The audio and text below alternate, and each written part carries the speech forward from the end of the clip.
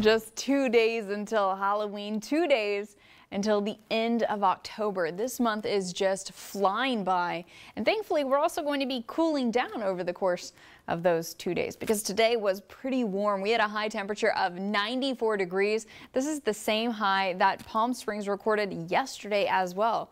Average for today's date would be 87. So yeah, we're trending a little on the warm side, but I am tracking a cool down.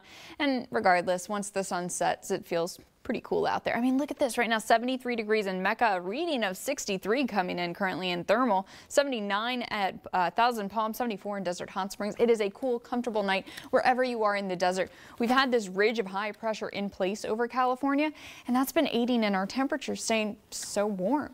However, it's being pushed off towards the east. We have this trough of low pressure that's moving in from the west, and as this continues to move over California, it's allowing our temperatures to cool. It's also going to be bringing some more clouds our way. We'll begin to see those as early as tomorrow evening, but it's more so into early next week that we'll really begin to notice the clouds throughout the entirety of the day.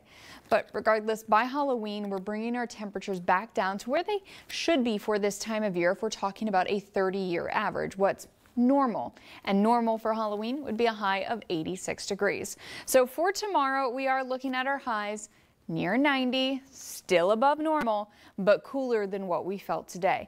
Dew point temperatures hanging out in the 40s, going to be a dry day, plenty of sunshine, mostly sunny skies for the majority of the start of our weekend. And then as we head into the evening hours, we'll begin to see a little bit of that increase in cloud cover. Wind's not going to be a factor for us tomorrow, but a bit more of a breeze as we head into Sunday evening. Now, breaking down your Halloween. This year, we're looking to have, again, a very seasonable day in the desert. But last year, it was pretty warm, kind of like what we're experiencing right now. But by Halloween, we'll be cooling down. Look back to 2019. Can you imagine just having our highs in the 70s?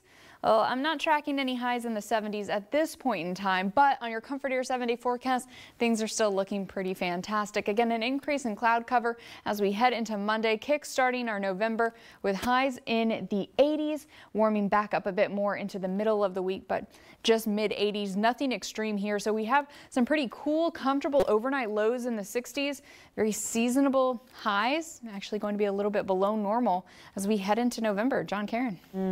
Looks Sounds great. right. Yeah, Yeah, perfect. thank you, Haley. Check out this decorated